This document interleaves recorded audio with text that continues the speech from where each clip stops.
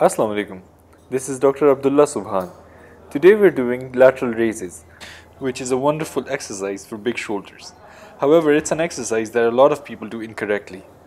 Today we'll be teaching the ideal way to do the exercise for best results, and we'll be highlighting the common mistakes that people make so that you can avoid them in the future.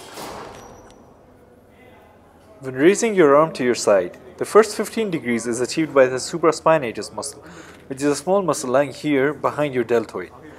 After that, from 15 degrees onwards, almost to 90 degrees, is achieved by the deltoid, which is the main focus of this exercise. So, after 90 degrees onwards, the arm is raised further by the trapezius muscle, which we want to avoid in this exercise. And so, ideally, we should go from a 15 degrees angle to an almost 90 degrees angle. We should not raise our arms above that, and we should not bring our arms closer to our body than 15 degrees either. A common mistake people make while doing lateral raises is using momentum to raise the dumbbells. This reduces the tension on your deltoids and makes the exercise less useful for your shoulders. This is often done when you are lifting a dumbbell that's too heavy for you.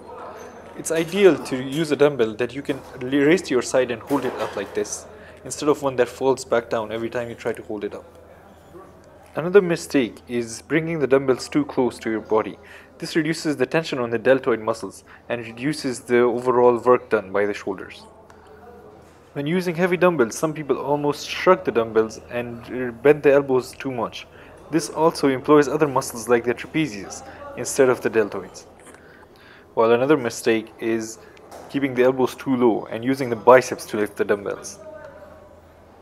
Lastly, even though the exercise is called dumbbell raises, you should not try to raise the dumbbells upwards because this employs other muscles like the traps. Instead, what you should be doing is trying to push the dumbbell away from you to the side, as if you're giving the dumbbell to someone who's standing next to you. This employs the deltoid muscle maximally. An alternative way to do this exercise is with the cable. This increases the range of motion as you can bring the cable from closer to your body. Alright, I hope you found the video useful. Please tell me in the comments what exercises you want me to demonstrate next. Thanks for watching. Allah Hafiz.